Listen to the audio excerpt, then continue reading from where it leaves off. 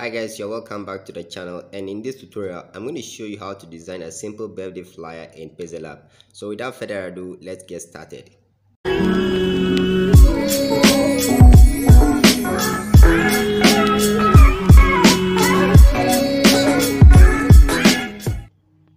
So let's go ahead and delete this text over here as we don't need it right now. And having deleted the text, let's go and change the background color to white. So you select color. From color, you choose white. Now having done it like this, let's go ahead and import a picture. Alright, I've downloaded the picture from unsplash.com. You can also go ahead and download it in case you want to use the same picture. Alright, so click on import and select the picture.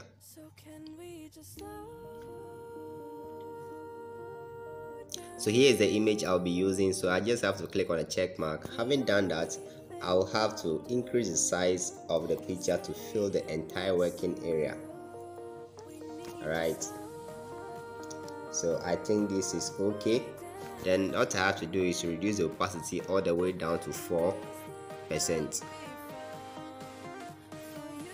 Then I'll click on a check mark, and having done that, I'll go ahead and lock the layer at the background. Now the next thing to do right after that is to insert a shape and reduce the radius all the way to 100%, and make sure the size of the shape is what you actually want. Alright, in case you want to see the size, I can just change the color so that you see the shape clearly over here. Alright, but then I'll be using white for this shape. That's what I want to use, so I'll be using white for the shape. So I'll change the color back to white. Alright, so having done that, the next thing is to click on the texture, and by clicking on the texture, we are going to add the same image, okay, the one that I've downloaded from unsplash.com. We're going to add the same image to the shape. Alright, so let's click on the picture icon. Then we select the same image right here. So we just have to crop it to fit into the shape nicely. Alright, so having done it like this, let's click on a check mark. Now here we have it. Alright, here we have the picture here. So you can reduce the size a bit if you want. Alright, you can reduce the size a bit if you want. So the next thing we do is just click on the check mark. You can go ahead and add stroke to the picture if you want. Alright, so you click on stroke, enable the stroke. You can make it the percentage that you want. Alright, you can leave it at 2% or 1%. So I will leave this one at 2%. Then click on the check mark. Here you have it. Alright, here you have your texture and the stroke all working together. So the next thing to do is you can either make a copy of this shape or insert a new shape and reduce the opacity all the way down to 0, increase the radius all the way down to 100%. So let's do that quickly. Radius to 100%, opacity to 0, and you increase the stroke to a bit 2, 3, 4. Yeah, I think 4 will be okay. So having increased the stroke, you just have to give it a color.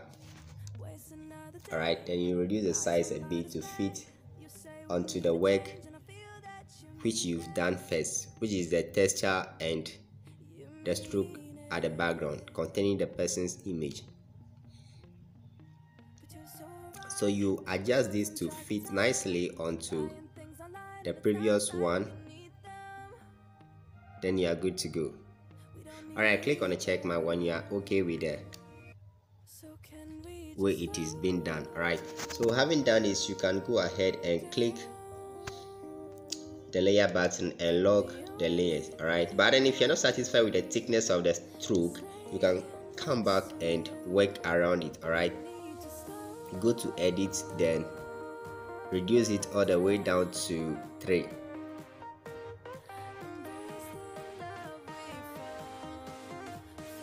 Then face it back neatly and come back and lock it right here. Now having done this, you are good to go.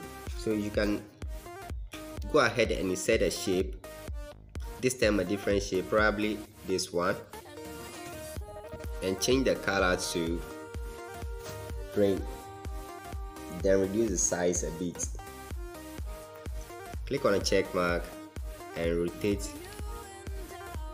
the shape like this.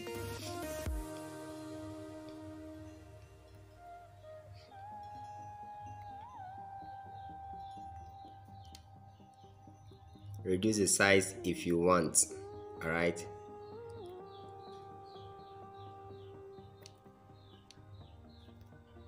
Now make a copy of it and bring it to the other side as well.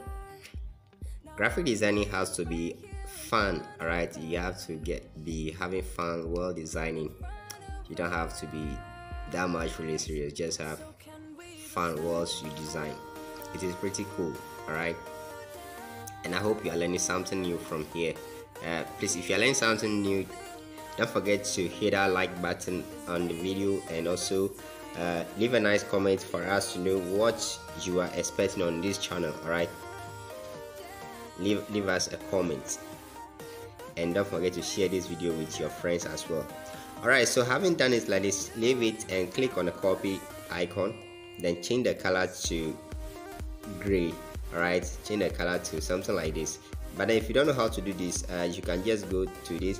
Assuming it is first on the black like this, you just have to move the middle slider all the way to the right a bit. Then when you are satisfied with the kind of color that you want, then you leave it over there. Alright, so in my case, I'm satisfied with this one, so I'll just leave it over here and click on OK. So I just have to move the color, the shape for that matter, all the way down to the area I want it to be. So I'm bringing it closer to this one, then I'll move it down a bit.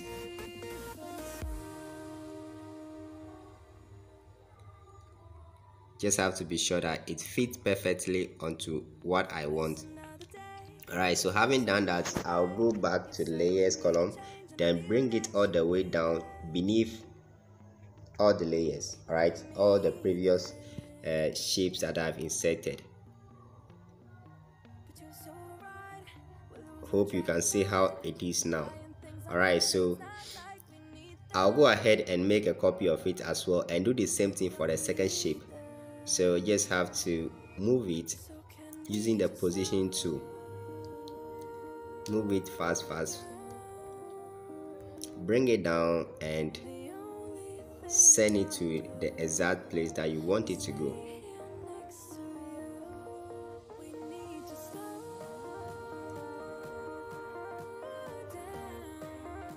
Okay, so the same thing, when you're satisfied, you just click on the check mark and send it backwards. Alright, so you come here where the dots are. Right, for you to move something downwards using in Pixellab, just tap on where the dots are and hold it, then you move or you drag the element all the way down to exactly where you want it to be. Alright, so it is as simple as that.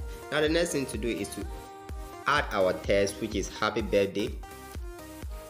So first of all, go ahead and write happy birthday. So I'll just click on OK, then go to font, and I'll select one of my special fonts, which you can easily access using the link in the description below. Right, so I'll click on OK, then come back and change the color of the font to black. So we have black right here.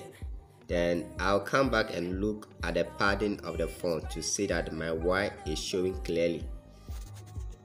So having achieved this, I'll position it right in the middle and increase the spacing of it a bit. Click on a check mark, come back to relative position, then put it at the middle. There we have it. Now the next thing to do is to actually bring the person's name. Alright, so over here I'll just insert a random name. Alright, it doesn't mean that is a person's name, but just a random name for educational purposes. Alright, so I will choose a name like Vincent Jan Martin.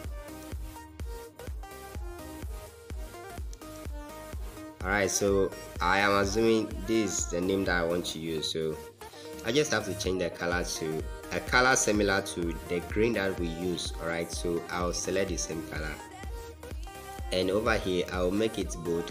So click on the style and click on B, which will make it a bit bold.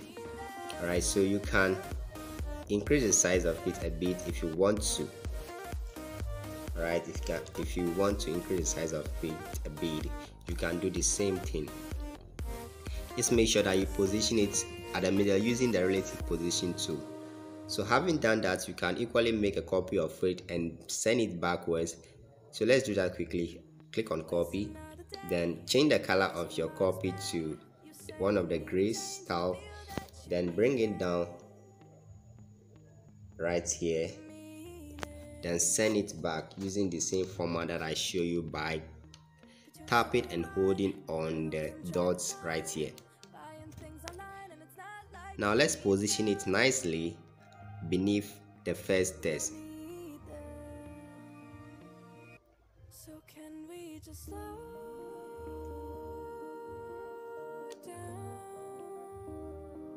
Alright, I think this is okay.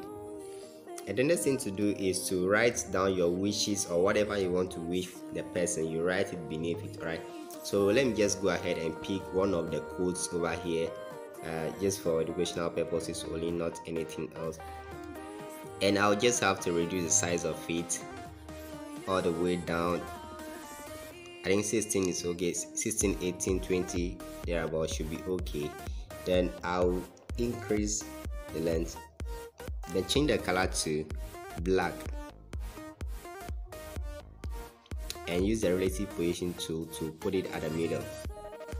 Then I'll click on a check mark, and there we have it. Alright, so having done it like this, just go ahead and save your work. So click on save image and always use the ultra helps keeps your work, it keeps it to look sharp. Alright, so click on save to gallery and you are good to go. So thank you so much for watching this tutorial, and I hope to see you in the next one. And please don't forget to subscribe to this channel as we keep updating you on whatever is happening in the world of smartphone graphic design. Bless up.